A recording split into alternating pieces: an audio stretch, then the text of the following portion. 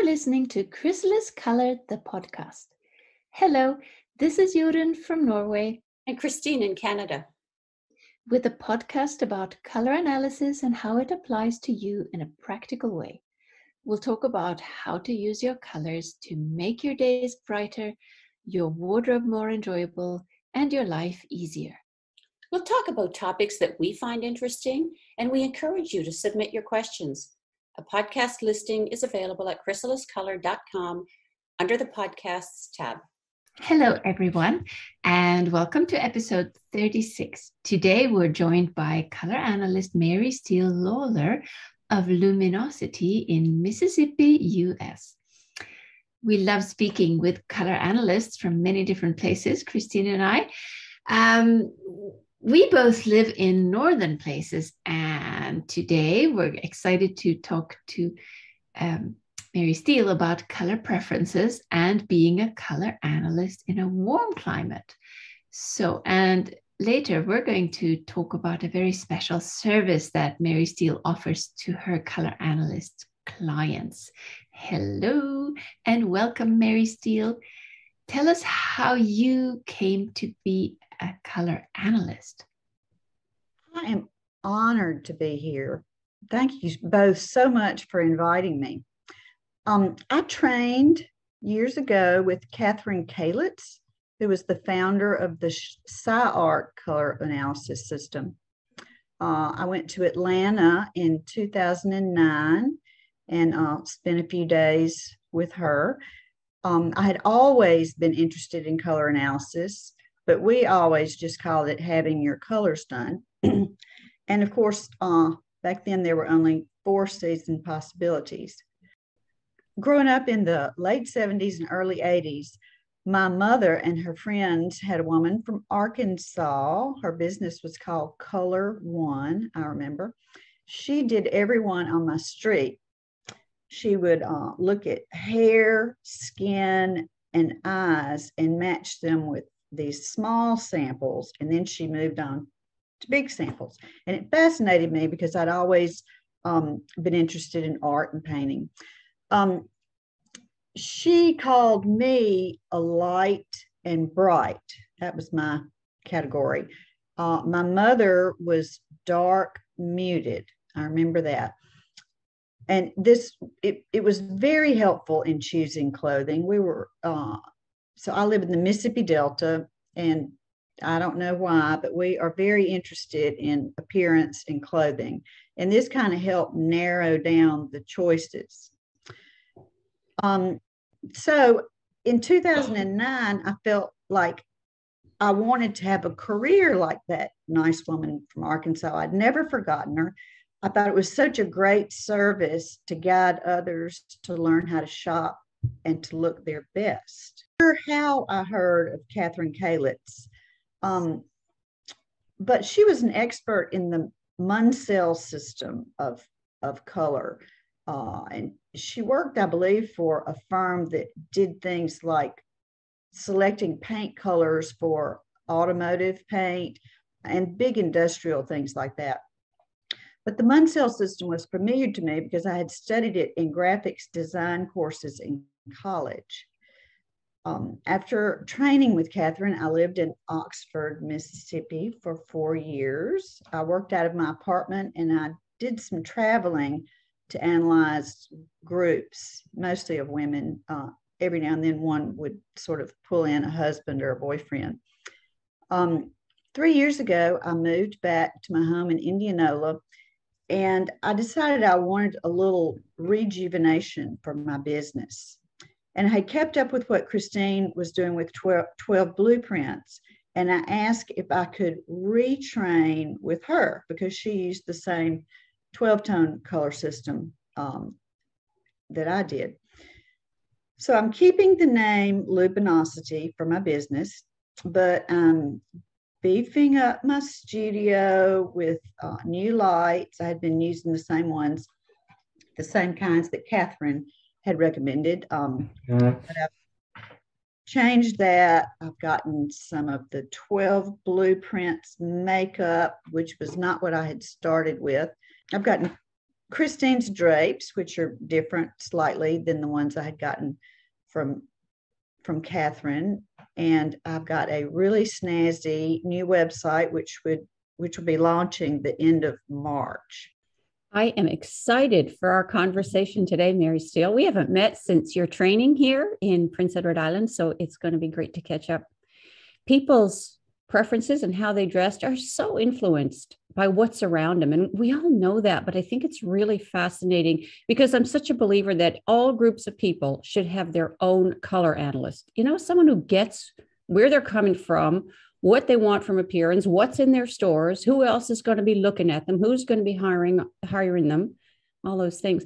In our sessions together, I recall really strongly that you were very objective with learning. You could accept a new way of looking at things instantly. Like you could mentally compare your current approach with how we were working, and then you could adapt as we went along. It was very flexible thinking. There was no rigidity to your beliefs or your approach, as much about your own appearance as with the models. And I thought all of that was just really special. And another thing I noticed about you is you never stop thinking about color. I almost can't stop thinking about color. Maybe that's why I seem so ready to absorb what you were talking about. I can't help wondering if something is warm or cool or how it might look under different light. I've loved playing with paint since I was a child, and I'm a plein air painter now. I'm always analyzing colors that I see in the landscape, and I look at what people wear, thinking about how I could paint them to look atmospheric and as if they were breathing. Even in a meeting, I glance around, wishing that I could decorate people or maybe modify. Yeah. I still remember some of the models that we had. I remember that beautiful, really blonde, alabaster skinned girl, and she turned out to be some version of Winter. Oh, and her skin was just pearly. Yeah. And then I remember the man that was a soft Summer, and he had a kind of a gentle warmth, not really tan or anything, but kind of glowy. Yeah. And then the guy that turned out to be a bright Winter, who would so obviously wear, those sporty kind of neon-y colors. I could absolutely not wear. Perfect for him. Yeah. It's so easy, right? When they put these colors on, and it's just so easy. It's so exciting. Yeah, it is. I don't know if they're as excited as I am, but I get so excited about it. Good memory for it too. So color, it draws you in. You see it all the time.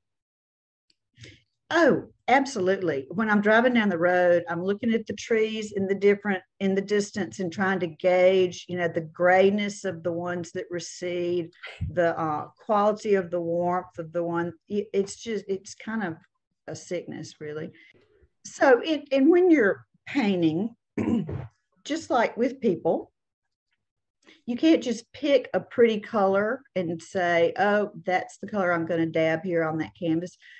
It's within a context of color comparison, just like we do in color analysis. You have a yellow, and then say it's surrounded by green trees and gray rocks. Ordinarily, you're not going to end up with the yellow that you picked on your palette because it was pretty. You're going to have to do one that kind of melts into those other colors. Yeah, I think of them as your color palette, like ingredients in a recipe. You can't just throw in your 10 favorite foods and think you're going to come out with something, not something you're going to serve to everybody. But you do have, if someone gave you this massive big pile of ingredients, which are your colors, said, here's your recipe book, make as many dishes as you can. Well, you could make 1,000 dishes. And it's just, putting the right things together. And the palette basically does it for you. You don't have to come up with this yourself. So I know you also, something you loved about our models was you loved it when people were happy with their colors. Oh, yes. Well, because, each season, the colors for each one each season are, a cohesive group, and they are so gorgeous. I might not be able to wear the true autumn colors, but I remember another one of our models, she was an older woman, and when we put the true autumn colors around her, she just glowed. Yeah. It's unreal. It's like I'm making these luxury drape color kits. So it's kind of looking at these colors again, but in smaller pieces. So I've got more of them in front of me at the same time. And it's always this reminder of, man, this is just heart meltingly beautiful when these things are together.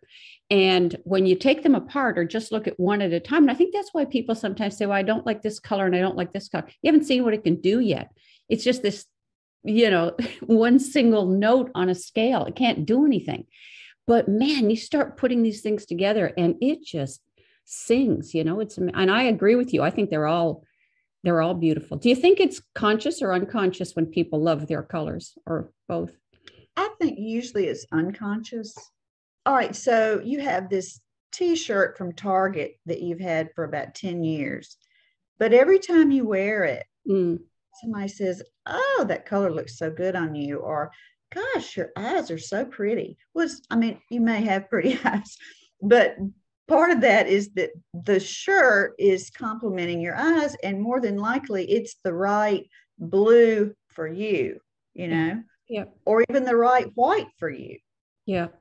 And I have that t-shirt. It's a $10 t-shirt from Target. I got it 10 years ago. It's a dark green teal, and it looks like it's 10 years old, but in terms of the color, I still love it. And I do feel good when I wear it. I know you really react to color around you. I don't so much as you, but I do react to the colors that I wear. And people feel good when they wear colors that resonate.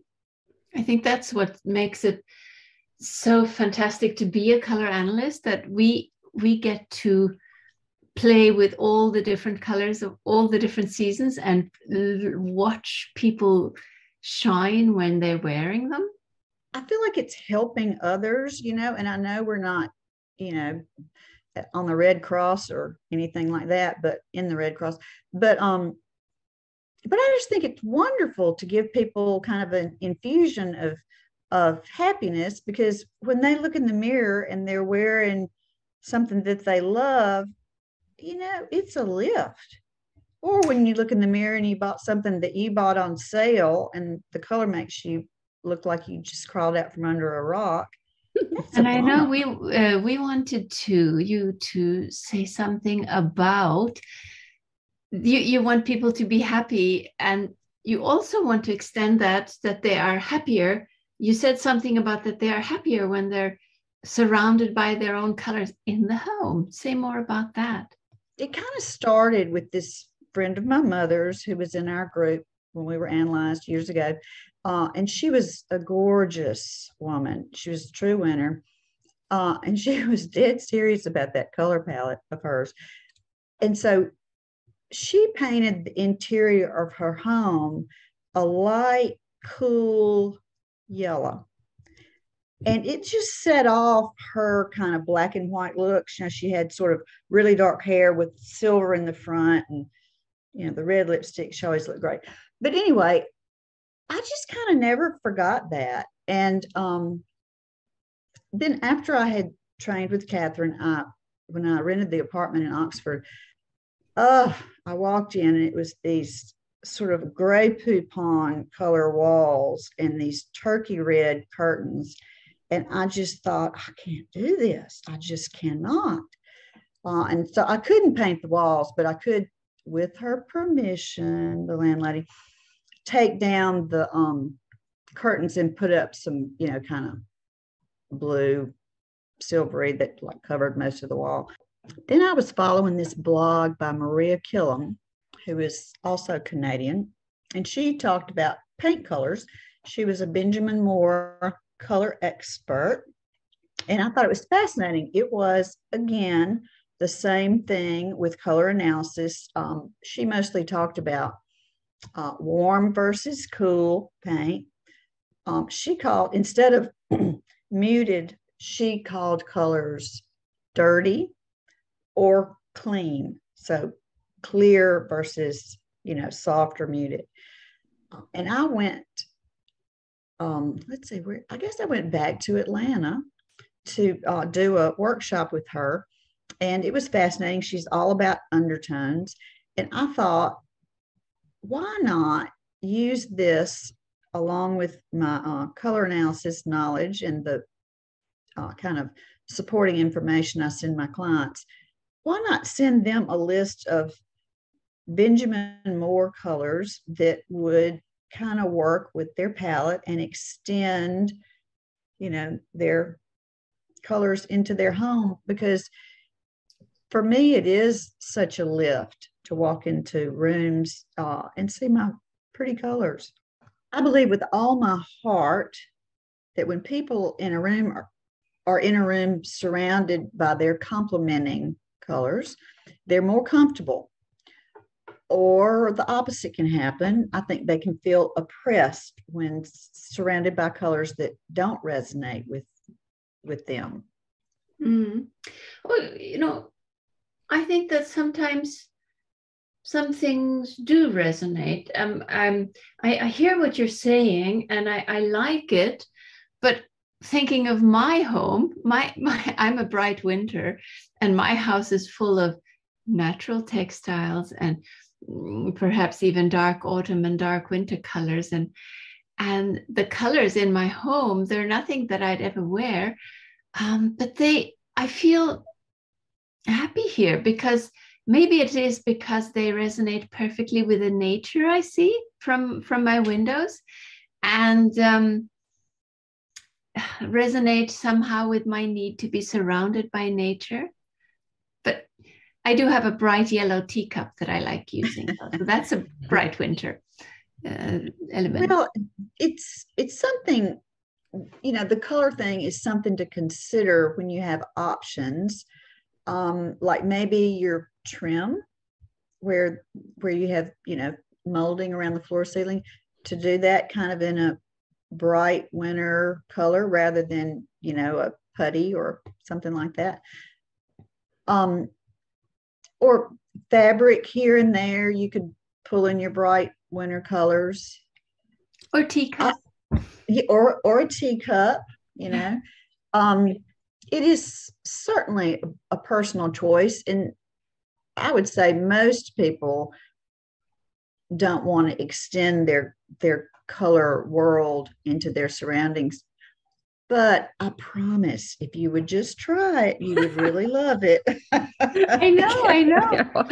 Yeah, I am like and I apply colors. Well, I'm like you too, Mary Steele. I apply color to every person I see. I also sit in meetings and, try on this and try on that. But I don't do it so much in my home. Although, lately I've been looking at a lot of homes and considering moving, and I think I don't need my home to be my colors, but I need it to be not my colors. There are certain homes that it's very hard to look at if the colors are jarring. You have to cancel. Don't look at the walls. Don't look. You can change all that stuff, but boy, it's really, really hard to do. Mary Steele, you live in a warm climate, and I have an impression that people of brighter coloring groups, the springs and the winters, living in warm climates would have an easier time finding their colors in stores year round. Is that true? I think it's got to be. Do y'all have much hot pink where you are? I mean, I can almost always find something hot pink. Not me in September.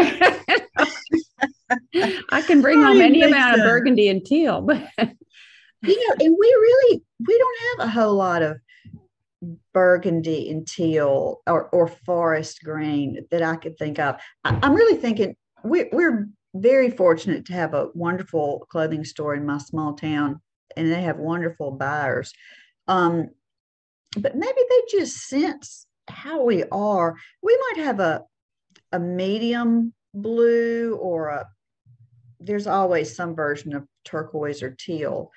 But no heavy duty, serious winter colors. And maybe that's because we don't have much of a winter. We try to get people, a lot of folks want to get away from black. for all sort. One, they wear it well, but they have too much of it, or they don't wear it well. And that takes some time. Does it take some time where you are? I know there's lots of black, I can just imagine, but for a bright season person who wants to get away from black, can they find all those jewel tones? Because hot pink is, I don't know, it seems to me there'd be a lot of it all the time, maybe, but can they find a good selection of those jewel colors? You know, it's funny. I have just had two bright winners, one a niece and one a client, discuss that with me. You know, where do I find? And they did want to get away from business black. And so I looked at a couple of stores online, and I find that especially skirts and dresses are difficult to find. I'm guessing because manufacturers, you know, it's easier and less expensive for them to produce black clothing than, you know, to have an orchid color or a pretty golden something or other.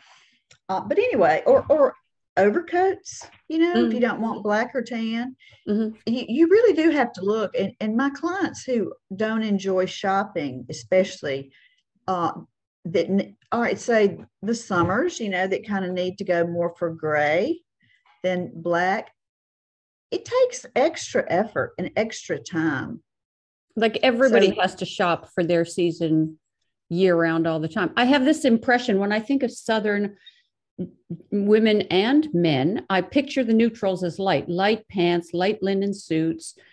Whereas here neutrals can tend to be dark. It might be hard for a light summer or a light spring to find, or a true spring like you are, to find their light camels and light grays and light neutrals. Is it that way there? It is. And I think French gray is also hard to find. I was looking for just kind of some standard lightweight wool camel colored skirts and pants this year. And I had a hard time finding just a traditional cut, you know, that didn't have, I don't know, you know, huge belt loops, or I don't want crop pants in the wintertime. You know, maybe it's difficult to sell something traditional because they assume everybody already has that. I don't know. Does the store inventory change significantly? Here we have 4 very distinct seasons. And so the store inventory changes a lot over the year. Does yours, or maybe you have different traditions at different times of year? Like your fall is warm, you've said. Our spring is freezing. Yeah, they seem to be getting in new inventory probably at least 6 times a year. And I think it is because our seasons kind of blend. Our fall is warm. We don't have, you know, rugged, chunky, lumberjack outdoorsy clothes. I mean, you know, no, we don't my have favorite look. We don't have that I know of at all. Maybe I live in a bubble. I mean, people do, you know, if they're doing outdoorsy things, but just for running around town, no. People go more for a dressy sweater and, you know, some kind of black pants. What's your winter like? Well, today it's beautiful. Let's see, this is March. It's probably 70 something degrees. Now, 2 days ago, it was in the 40s. Okay, I don't want to hear anymore about okay. New topic. Outside thinking, oh, can I go paint later on this afternoon? Oh, my word. So, but your winter's short, right? You had said that winter short stores. Yes. And I think that's why we don't have a lot of, you know, they don't commit to woolen clothing during the winter because, you know, winter is December and maybe a few weeks in January and a few days here and there, February and March. But I mean, March, spring is around the corner. We're ready to get out the flip-flops. Yeah. Well, we are ready to kind of have only one wool sweater under our big overcoat in March. But listen, I have the impression that you have like 3 seasons. It's spring, summer, and football season. You Tell got us it. more about that. That is it. I mean, I didn't even grow up as a football fan particularly, but football really is a religion in the South. I mean, that's been said before. It is a fact. And we dress up for games. It's fun. People want to look spiffy, like they were at a party. And we are glued to SEC football, that's Southeastern Conference. And in case you were wondering, it is the leader in American football, right there. I was wondering. Thank you. It's been keeping me up at night. So now we know. Okay. Now you know. I mean, that is bottom line right there. But anyway, people, and I think this is unusual, but people here do not plan weddings on Saturdays in the fall because they know that either the guests have tickets and are going to the games, or if they come to your wedding, they will be in a bad mood because they're missing the game. I mean, I've seen men back when we had to have, radios with earphones. I've seen men sit in a church during a wedding with that earphone hooked up, listen to the Mississippi State Bulldogs for real. And trying to keep a poker face. That's right. That's right. Yes.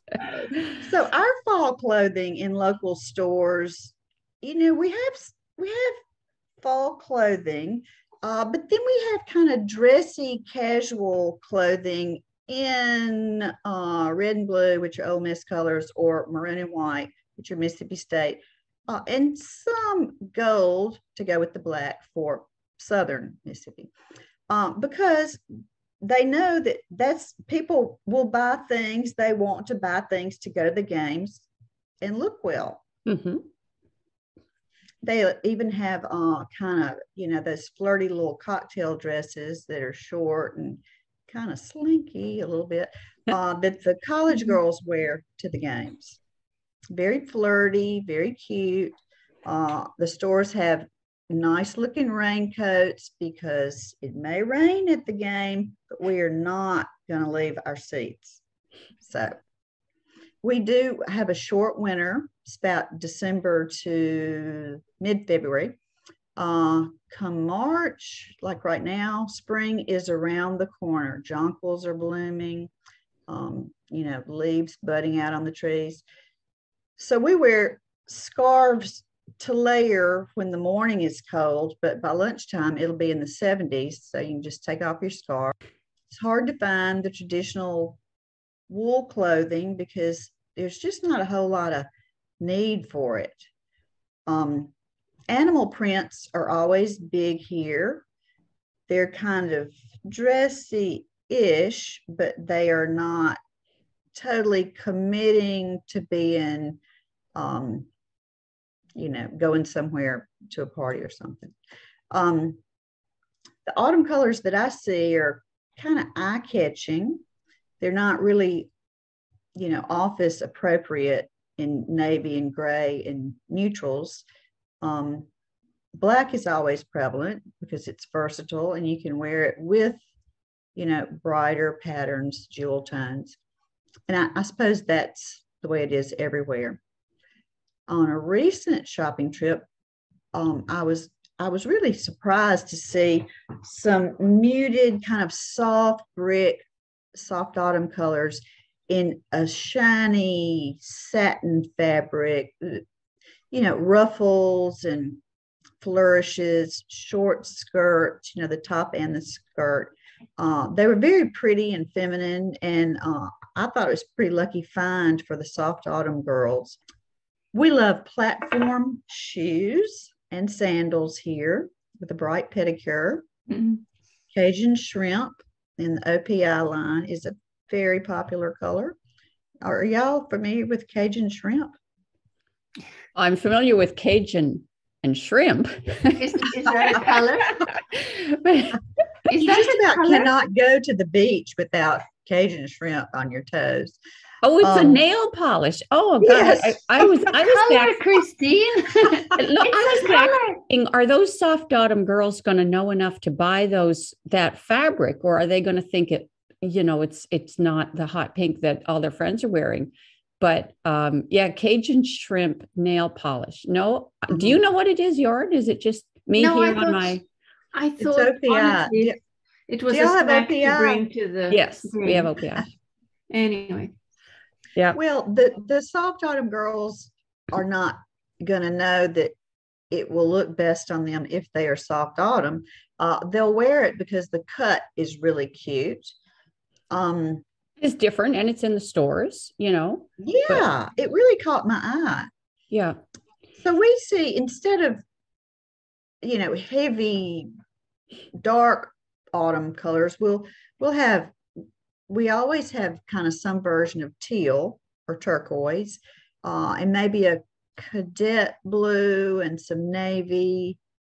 And we've always got something with a little gold trim. Yeah, keeping it spicy. That's right. Yeah, gotta keep it spicy. I've got to make a really good movie, The Football Game Dress Code. So I'm still busy picturing this whole thing. I'm still busy picturing Cajun shrimp nail. Right. I think that's a vivid image. So what I want to know, I'm trying really hard not to over enthuse about this football. Well, I have this picture of these beautiful girls in their slinky, gorgeous cocktail dresses, and they're coming through the pasture on their way to the bleachers. What do they got on their feet? They have got platform shoes, more than likely, because stilettos kind of go down into the grass. But if they live on the part of campus where there's pavement going up, we gather in this place called the Grove. Oh, so much fun. But anyway, if they're coming up the pavement, they can wear their stilettos. And so in the Grove, like, is it paved, or do people have tents, or what's that experience? In spring in Quebec, there's maple sugar parties, mud, couldn't be more mud, snow, mud, everything. And the syrup is coming down the trees and the horses, so what's it like in the Grove? Well, I know that would be fun, but there's no maple syrup on anybody, and there are no horses. It is a grove. I mean, it's sort of a big circular area. I don't know exactly how big, with all these beautiful old trees. And people will camp out the night before in order to kind of run in and tag their spot to put up a tent, because they've got a group of friends who are really having a party under that tent. And then you multiply that by, I don't know, 200. It's like Mardi Gras, but with a game in a couple of hours. People have televisions in the tents. I have a hard time combining sleeping in a tent with slinky dress, platform shoes, and Cajun shrimp nail polish. I know. Am I the only one who has trouble mixing those two in my head? I know. That's fascinating. It is. Well, Mississippi is rural, so I guess that's where the grass and the trees come in. And also, I'm not sure if it's still this way, but Mississippi also had the highest number of Miss Americas than any state. I don't know why, but we like getting dressed, There's I don't like hair extensions, but I see them out there. Yeah. And I mean to tell you, the shortest dresses you have ever seen, but they are so cute. They are like little butterflies out there. Yeah, it sounds really cute. I kind of feel, Mary Steele, like I would not be noticed in my dark winter colors. When I go visit you, it'll be okay, but it'll be kind of a way to hide. Would I be noticed in Mississippi? Well, not at first glance, because flashy things kind of always come into your field of vision first. And you might want to get some Cajun shrimp nail polish before you come. Yeah, well, there's a place for quiet beauty. But I think when there's a party or a crowd, I don't know, we kind of up your game out. Yeah. Yeah. It's interesting about women. in your neck of the wood wanting to stand out, because I'm Norwegian, and here in Norway, no, women don't want to stand out. Nobody wants to stand out. To be conspicuous, that's, I don't know. We want to be visible, but we don't want to be seen as like we're trying to get attention or anything. And I really am trying to understand that. I mean, I understand the words that you are saying, but it's like I almost want to say, come on, y'all. Lovely.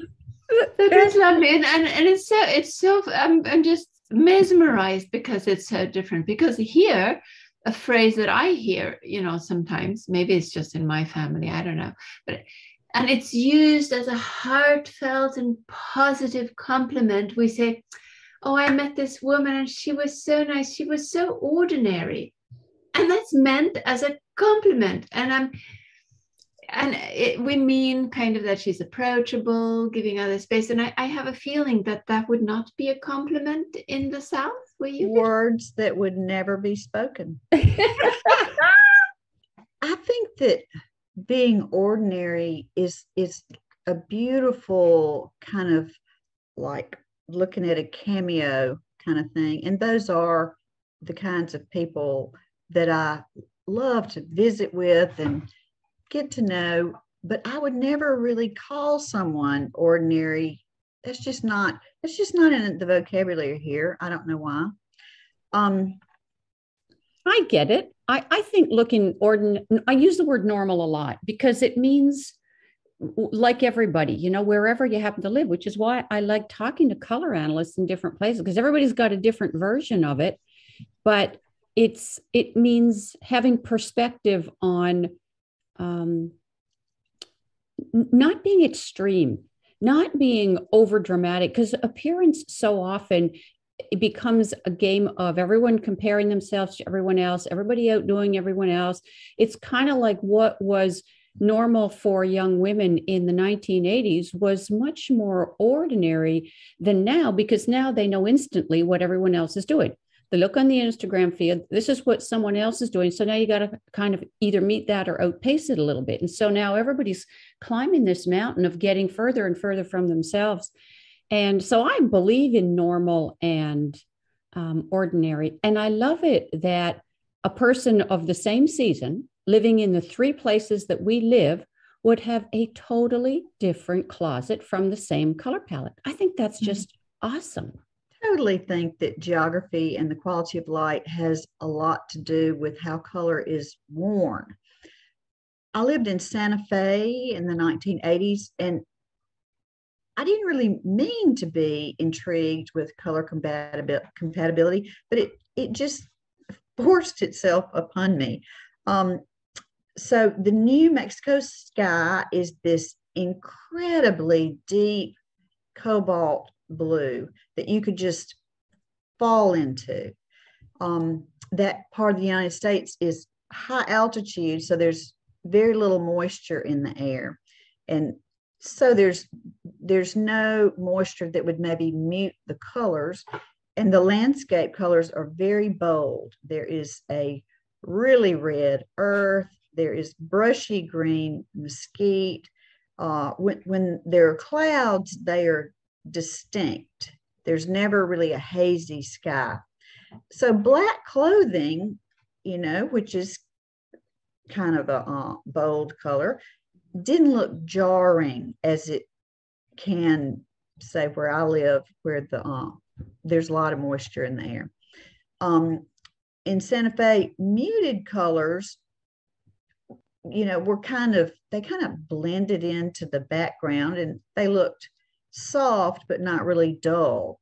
When I came home to Mississippi, the New Mexico colors that I wore, I used to wear this kind of olivey green, and they were just boring. It was like they just disappeared. I live in an agricultural region, the Mississippi Delta. It is an old floodplain like the Nile River Valley or something like that. We have very high humidity. We have a soft, deep sky color, not that edgy intensity like in New Mexico. We have very lush vegetation. You just cannot beat back the vines and weeds and all that when it's the growing season. So black looks good here.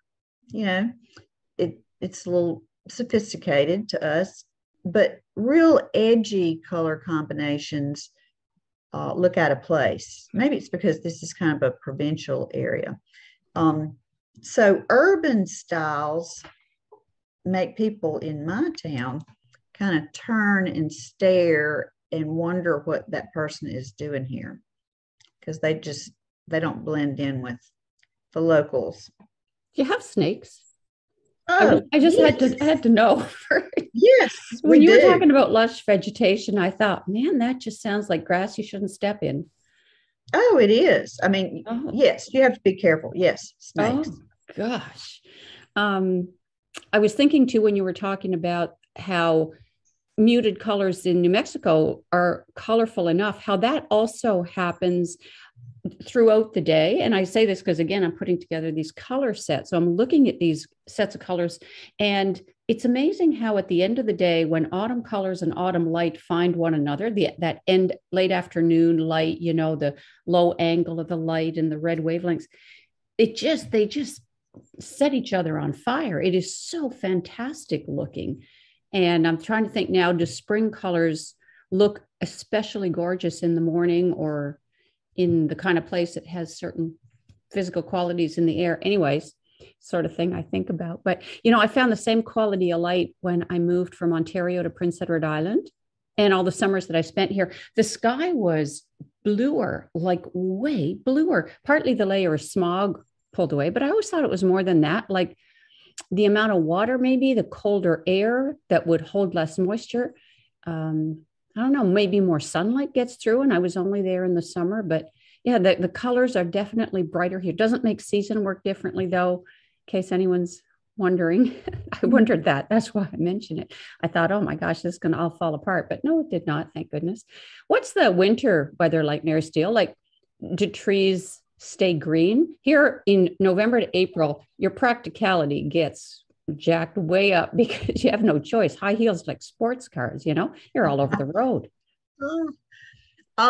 Winter here is, I would say, wet and brown, which doesn't sound very pretty unless you really look at it. Yeah, I'd pick it over frozen and white if I was given a choice, though. Well, you know, so trees lose their leaves, but maybe all the leaves don't come off, so that's brown. We've got some evergreen, cedar, and that kind of thing. Not many spruce trees. Every now and then we will have a bright blue sky that is just wonderful. I'm looking out right now out my window on some fallow fields, and I mentioned that we're in the delta, which is a delta, you know, which is silt, and the dirt here is, if you really look at it, it's a rich eggplant color, and I just love that. You know, some people might think it looks a little barren, but you know, again, I can't help it. I'm always comparing like the color of the dirt part to the color of the wheat that was cut in the background, you know, to the tree. It's amazing you got purple soil, because ours is red rust. I don't know if you noticed that when you were here flying into PEI, but the soil is bright red, just like Anna Green Gables, little braids, you know. I noticed all the water, and I would imagine that gives you moisture in the air, you know, which softens the colors. Possibly. And I noticed some trees in your backyard that I don't even know what they are. We don't have them here. If I knew, I would tell you. So, since each of us lives in a distinct geographical area, I'm kind of curious about the most prevalent seasons that each of us sees. Yeah, that's a very, very interesting topic. And we talk about it sometimes, Christine and I. For me, my rarest seasons are the autumns. But I'm not sure if this is because there's fewer of them, or maybe it's rather because they're not as eager as other people to book color analysis to find out. Well, could be both. I'm sure there's genetics spread all over the world. And the seasons I see the most are winters. Almost half my clients are some sort of winter, have been so far. And spring seasons, the second, and then summer. And as I said, the fewest of them are the autumns. They're kind of rare birds for me. Well, I recall Catherine Kalitz saying that most Americans were autumn. But that hasn't been the case for me. Oddly enough, my clients lately have come in seasonal batches, and I have no explanation for this. I've seen several bright springs and light springs. Earlier, I was constantly worrying about running out of the dark winter fan decks. And then before that, I had a huge number of dark autumns. The rarest birds for me have always been the two soft seasons. I think the distribution here is fairly even, but I agree they don't all show up evenly. I see the least true spring and light spring, I would say, as clients. But again, with all the Scottish ancestry here, I don't think the people are that rare. And autumn folks, they may feel that talking about color and clothes and makeup, they can feel that it's a lot of fuss, but they are so glorious in their colors. And they've kind of picked up on this along the way. So I see a fair number of autumns, and they gravitate very easily and natural to their colors. There's no real hesitation about adding more of the same. It's just keep going on the road and pick up a few things as you go along. Maybe too, they don't attach a lot of emotion to color or appearance or clothing. They find they have that kind of get on with it and don't overthink it mindset that can be very useful. Yes, the practicality of autumn is a very practical season. I do think that it's not that there are so few autumns where I live. It's just that I think fewer of them seek the advice of others. We don't know, various reasons, I'm sure. It's always kind of interested me about personality and color analysis. It's like surveys. Some types of people are more likely to do a survey, and that skews the outcome, right? So do I see more bright seasons here in Mississippi? Or are they just kind of people that are more likely to take the initiative to book an analysis? That's interesting. I've never thought about that. Certain personalities are more likely to take a survey, and that would skew the outcome, of course. That's really interesting. Also notice in working with students that folks from warm places find that bright color combinations look better. Not saying it's wrong. Taste is never wrong, but I do think color preferences can be habits. They're just like food preferences. They're absorbed from what's around us. You know, we train ourselves a little bit over the years, and who wants to break or change a habit? So, Mary Steele, would it be hard or challenging for someone to love being a soft season where you live? Oh, yes, it absolutely would. The soft autumns don't have trouble adjusting here because those really are the colors that we have in our landscape. My soft summers, though, have had trouble adjusting to the subtlety of the season. And I'm going to do a better job going forward with educating them on the front end, so that they can recognize the beauty in the glimmer and smoke of that season. And so that they can see those clothing items in stores, hiding amongst the mainstream bold patterns and business black. Everyone has to give it time.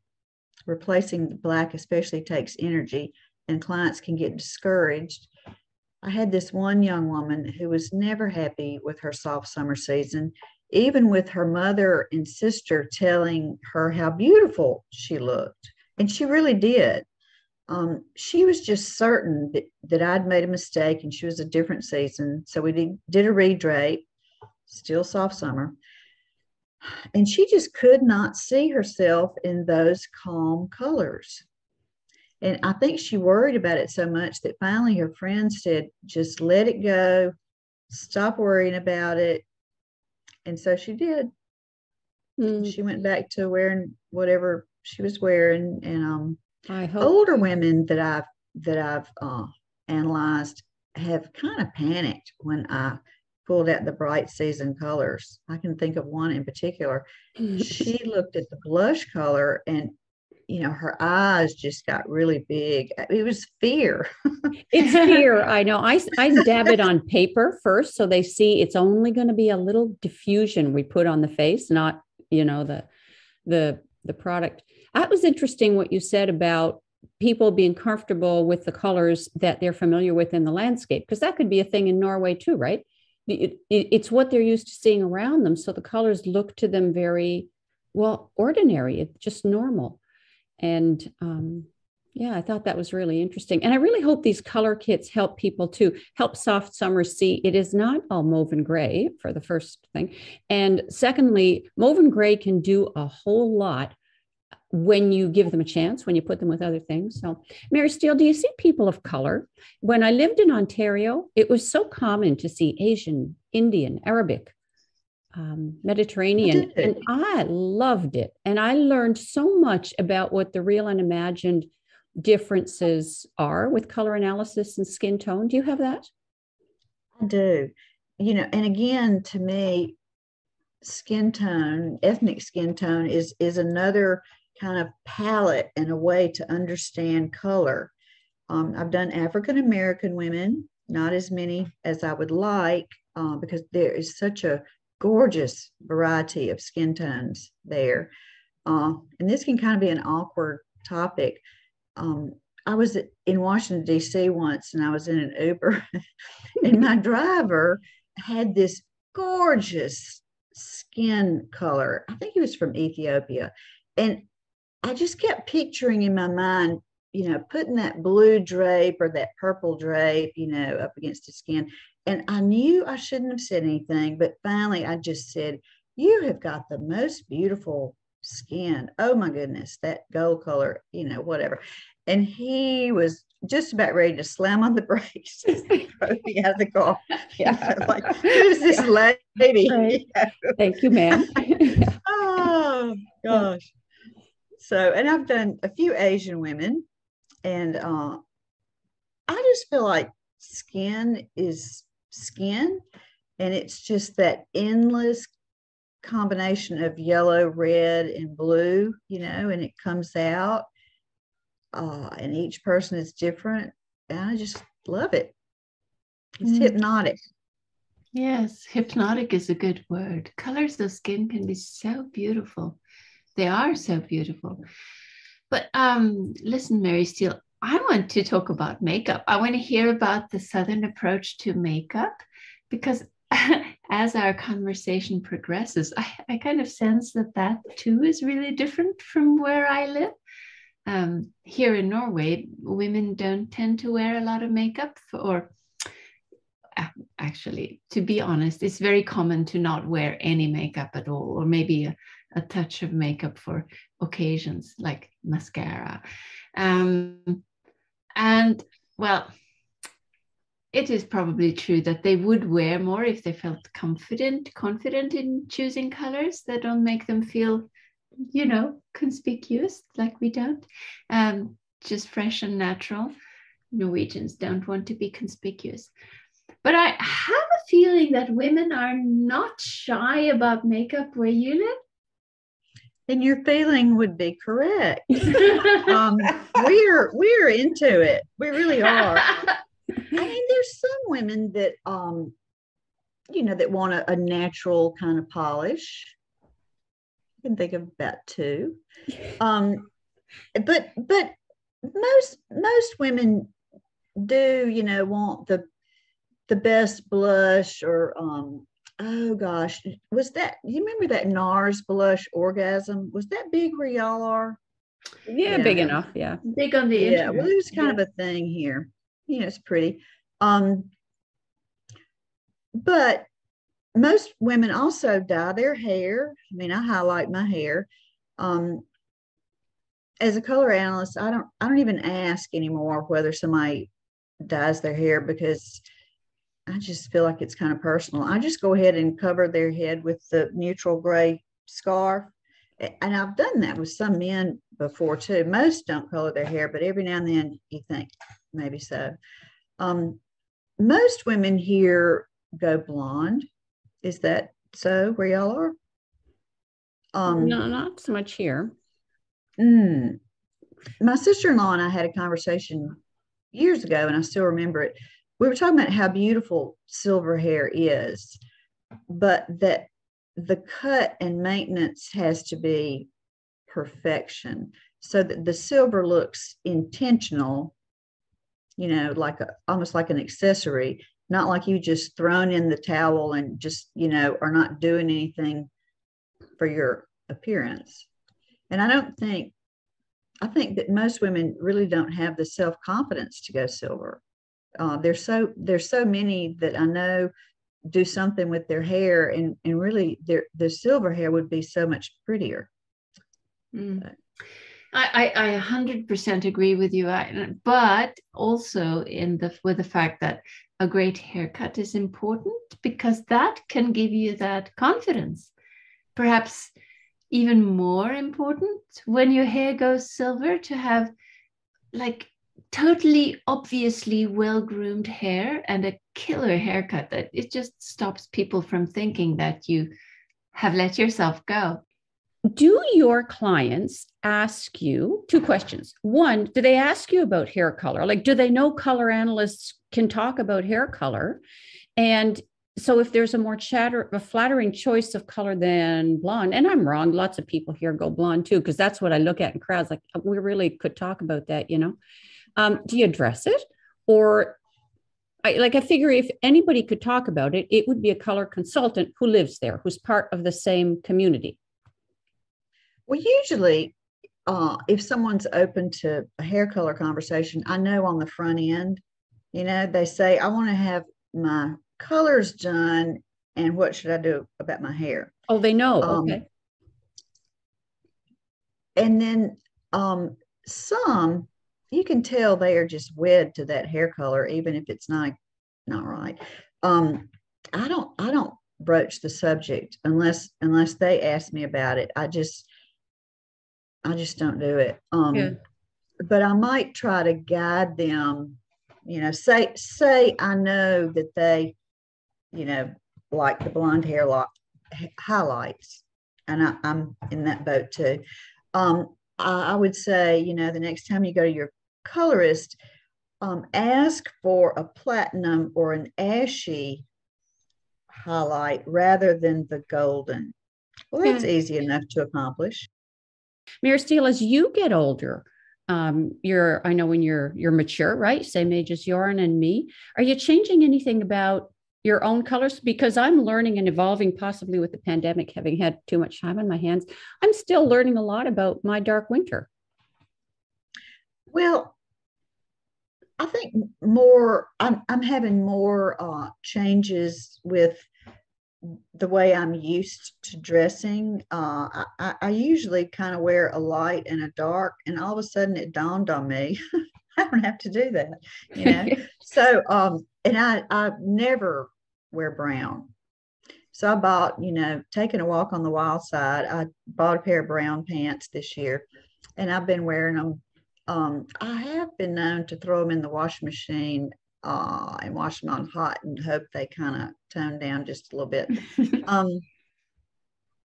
So that kind of thing, but not really with the colors. I mean, I love my colors, and I'm always on the lookout for a cream color, lightweight sweater.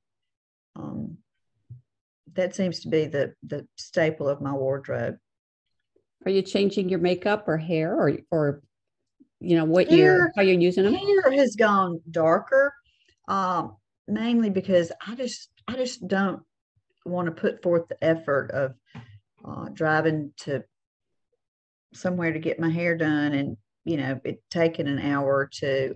I don't mind doing that, maybe 3 or 4 times a year. Okay, 4 or 5. But I don't really want to do it every 8 weeks. So, and plus I really like the darker hair.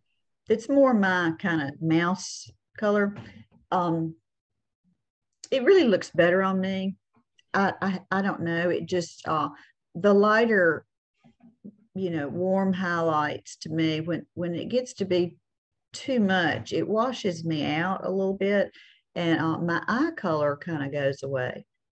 Plus, I just love not, having the same light, bleachy blonde thing going on as so many people. I kind of, I don't know, I guess it's my version of going gray, having a little bit more of a, I hate to say mouse because that doesn't sound good, but it is kind of a dark taupey color. Just medium brown, and it makes your highlights look better too.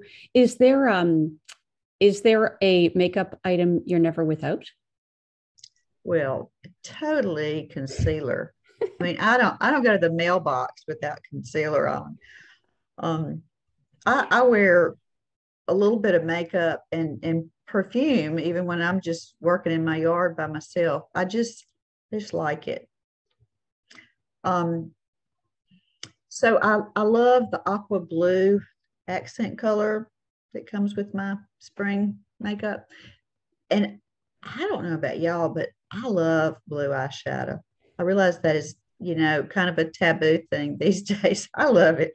So I put on just a little bit of the aqua blue color. I'm not sure what the name of it is. And then I have I think it's a Bobbi Brown cream colored eyeshadow stick. And if you go over the tealy color with that, it's kind of a shimmery light blue green. Pretty. It's fabulous. I love it. Sounds nice. Yeah. Well, I'm speaking of makeup items we're never without. I'm never without lipstick, even in Norway. I always wear lipstick. It just makes me happy. I wear lipstick when I'm all alone reading a book or vacuuming the house. It's just, that's the one thing I'm never without. You probably could even wear more when you're home alone vacuuming. You can really put it on. I know. Put on scintillate and just do the vacuuming. Yeah, and I know you wear your lipstick as blush too. So, I mean, that could be your vampy time is when you're vacuuming. So I'm trying this new mascara. I'm always kind of on the lookout for brown mascara because I'm so pale. It's hard to find. But my sister-in-law, she and I are makeup enablers for each other. She put me onto this brand. It's called Heroine. And then I don't know if it's Make or Mock or what. It's an Asian mascara, and the Asian world of makeup and skincare is enormous. So I don't really understand the name, but I don't care that I don't understand it because it is so amazing. I mean, it is amazing.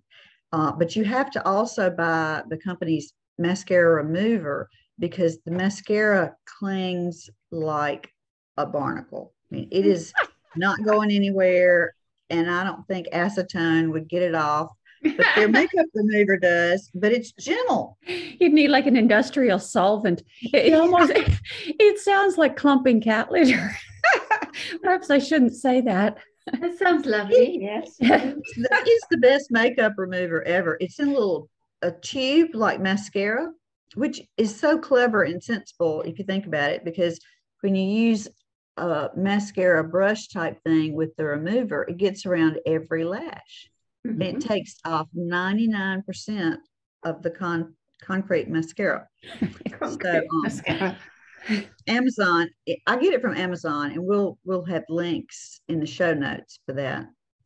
Another good one is Lash Princess, which is also from Amazon. it does just what it says. I mean, when it says volume, it means volume. It makes you look like you're in a dance recital, which on some days is a good look. And with this one, you can use the Bioderm micellar water remover or the heroin remover if you want to just get it off right that second. I don't know. This is so lovely. You speak in such lovely pictures. I can totally see that mascara. I like the dance recital thing. I use Doll Eye. Who makes Doll Eye? NYX maybe. And it's hard to get. It is very hard to find. But when I'm filming, the amount of makeup I have, it's like it would be embarrassing to meet anybody. But yeah, so I'm going to look up Lash Princess. Oh, do. It's great. Yeah. What else do you do, Mary Steele? I know you have smart tricks for brows.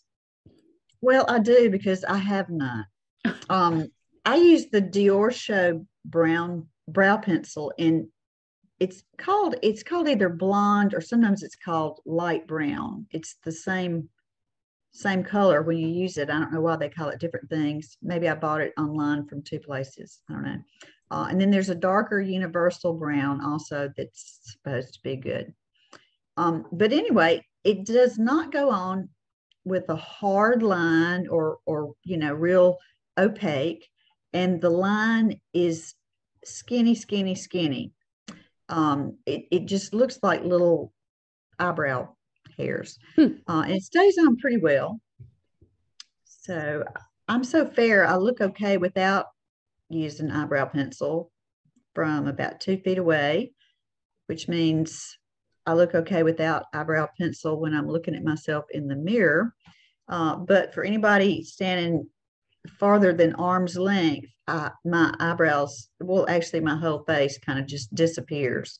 So when I get in the car and I'm going somewhere and I realize I've forgotten to put on eyebrow pencil, I feel a little anxious. I'm the opposite of having no hairs. I have lots of hairs in my eyebrows, and it runs in the family. I have very bushy eyebrows, and so for me to have my eyebrows, I need to tame them and kind of mow them, trim them, and I don't need to paint extra hairs because they're there. I need to just color the outer edges of them. So I'm kind of in love with tinted brow gel instead of pencil these days. Or I've used brow powder in the past, but now I'm feeling like all I have to do is put color on the hairs that I already have. And it's an age thing that the outer corners of the brows get kind of bland and insignificant, and it really helps the look of your face when you just enhance those eyebrows a little. And I have one that I use from Trinity London, and it's a nice brown that's not too mustardy for me. And one I do want to try is Boy Brow Gel from Glossier. Have you tried that? I have, and I really liked it. I went through a brow gel phase. It stayed on really well, and I don't know, just the quality of it. It seemed to kind of give distinction, to the line of your eyebrow, and the color was good. And that's the hardest thing to me for pale people, is to have something that doesn't go orange. I think my only problem with the Boy Brow was that I ran out. I mean, and I'm not saying that it didn't last long, but a brow pencil, will last for months and months. And I want to say the Boy Brow, maybe was 6 weeks, maybe 2 months. I don't know. Okay. It was just kind of an ordering, but I could have ordered too. I just didn't think about that. Right. So Mary Steele, should we return to what we started with, talking a little bit more about your specialty, which is the giving people advice on how to color their homes to be in harmony with their season? Sure. I think I mentioned earlier. You did. Is there something else you'd like to add about that? Yes. How do you just briefly mention kind of her approach? I mentioned the undertones. And so what I do for my clients is I just give them a short list of, say, whites for every season, but especially light for autumn, creams mostly for springs, kind of a... So Mary Steele, you give them specific paint numbers from like Benjamin Moore or usual It's suppliers? mostly Benjamin Moore, and that is not to say I've got some Sherwin-Williams colors. That's just the line that I studied. I mean, Pratt and Lambert paint is gorgeous. There are a lot of good ones, but that's just kind of the one I'm familiar with. I think you are the only one I know who does that as part of the client experience, your color analysis. It's pretty unique what you have. Yeah, and that's kind of hard for me to believe. I just don't understand why everybody is not, wanting to zero in on colors that make them look good. It's like a setting for jewelry or something. For me, it's because I don't know how. I've been in plenty of bathrooms and thought this is not working. It might work for somebody, but it's not working for me, even if it's a light neutral. But it would be so lovely if someone just gave me the list. Mm-hmm. And that's why I don't go out and pick these colors myself. These are just tried and true standard decorator colors, cloud white, Dover white, Manchester tan, Edgecombe gray, those kind of things that are just used over and over and over and over because they work and they don't, go green on your wall or, look purple or whatever. And I just take those colors, and some of them I've got painted on big boards, some not, and just kind of divide them. That's really all I've done. These are not funky colors. I mean, I might have an accent color if I know it's good, but I don't really go crazy with these. It's funny that you dress yourselves in the South, or you yourself, in bright colors, but you prefer quiet home colors. And maybe we're the opposite. We have a more neutral presentation, but homes and decor can be really intense. Or at least intense to me with my pale gray walls, and exterior too. Some maritime places, the street can look like a row of jelly beans. Yeah, I love that. I especially love the colors of the Caribbean houses. Yes. Those just saturated orange and yellow and turquoise and green. I just love them. Yeah. Maybe because they're in the landscape, what you said before, and also maybe because the sun almost washes out some of the brightness. The sun is so bright that the colors, if you transplanted them here, it would just be neon, but there it's part of the landscape. Do clients ever show you, like, this is what's in my house, what can I do? Do you get asked for colors? Yeah, and I'm happy to do that, or shutter colors, or I don't know that I've done exteriors. That's kind of a whole nother topic. But I don't put myself forward as an interior decorator because I'm not. But I don't know, people freshen up their houses fairly often. And I just think, if you're doing that and you want some good advice, I'm going to, give you some options here.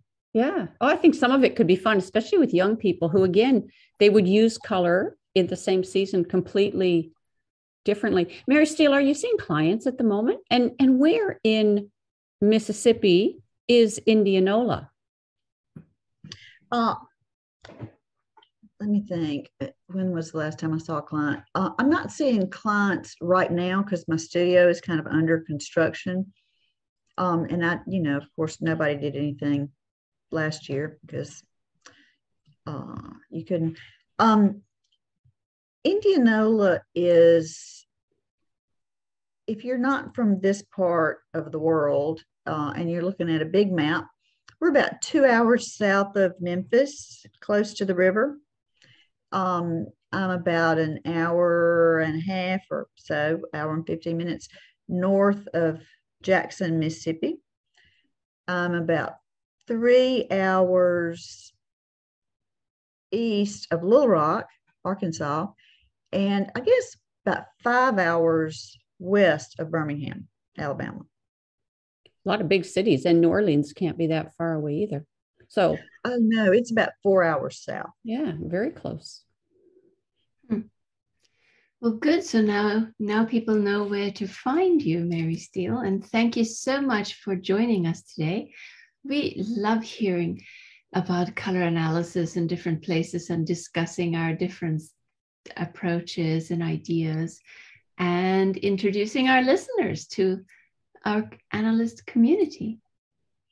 Well, thank y'all so much. I have really enjoyed this. It's been fun being here, and it's just been really wonderful to talk to two people who, have so much experience and knowledge about color analysis. Yeah, so it's lovely for us too, because we all work in kind of isolated places. So it's so nice to know that there are kindred spirits out there. We will be sure to add Mary Steele's business information in the show notes, and Mary Steele's website goes live at the end of March, maybe sooner. And in the meantime, we're going to add some contact information for Mary Steele in the show notes if you want to reach out to her. Thanks again, Mary Steele, for being with us today. Bye-bye, everyone.